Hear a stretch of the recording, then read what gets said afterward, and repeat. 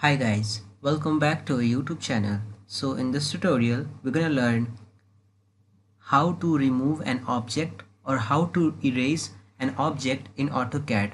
So for that, you have to click on this home, and here in this modify group, the top fourth option that you have is erase. Just click on that and this command will be activated.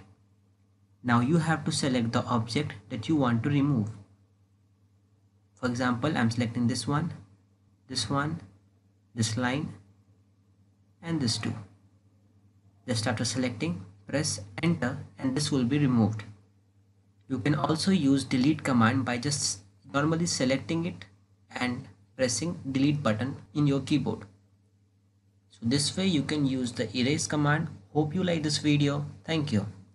If you really like the content, then please like the video and click subscribe to see more videos like this. And don't forget to share this video with others. You can find the link to complete basics to advanced Excel tutorial in the description below, or you can visit mahagurus.com to see lots of other software courses. Thank you.